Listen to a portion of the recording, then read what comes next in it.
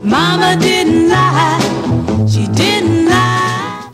It's time to face it. Americans are a negative, hostile people.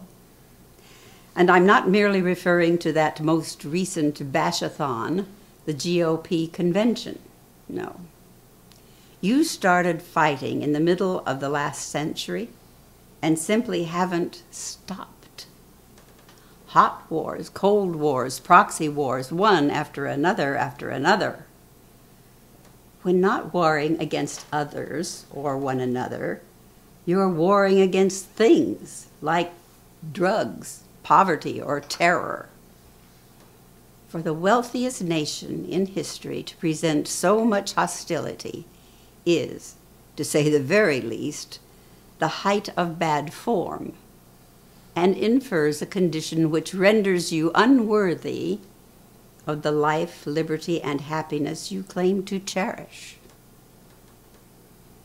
We, on the other hand, our war against violence won, ceased all hostilities forthwith, and continue to do our best to keep violence constrained to the field of sport.